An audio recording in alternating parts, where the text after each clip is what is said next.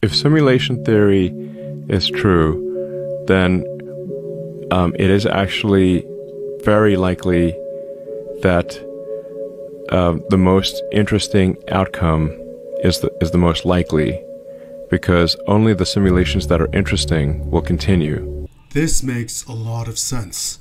Have you noticed the most beautiful people, they are often etched with great suffering, and through that suffering, forged in fire, they cultivate something remarkable with themselves.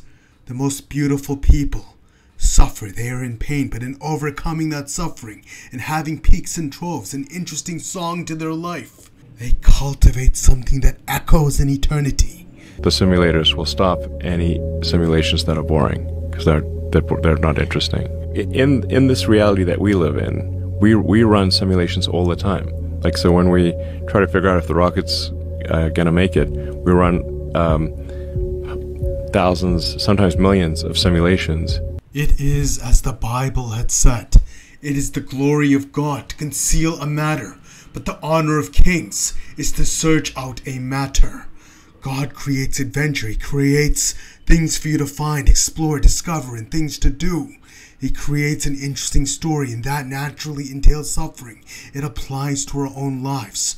We, living in a simulation, run simulations that help us uncover truth. That is what is interesting. Truth and beauty. Just to figure out which path is the good path for the rocket, and where can it go wrong, where can it fail. But when we do these, I said at this point, millions of simulations of what can happen with the rocket, we keep the simulations going that are the most interesting to us. Now you understand why you have a free will capable of evil. And when you understand, it makes sense as to why Satan exists. Satan had everything. He had a boring life in essence, because when you have all the money, all the status, all the good looks and beauty, everything, all the wisdom, all the knowledge, what left do you have to do? You rebel. You burn down what was given to you because it's not interesting anymore. That's why evil is born. It's reality. Getting bored of peace, getting bored of all the good God gives, and rebelling. So if simulation theory is accurate, if it is true, who knows, then the simulators will continue to run the simulations that are most interesting. The only surviving simulations will be the most interesting ones. And in order to avoid getting turned off, the only rule is you must keep it interesting, or you will, because the boring simulations will be terminated.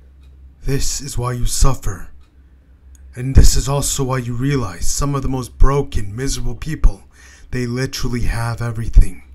Some of the most blissful, happy people, they have little and they're constantly suffering.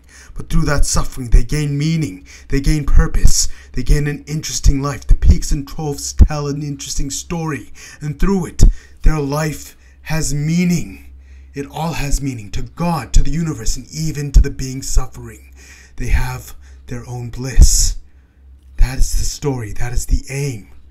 It is to find peace, joy, meaning in the suffering. And to our highest emotion, love, God, to reflect Him as we do.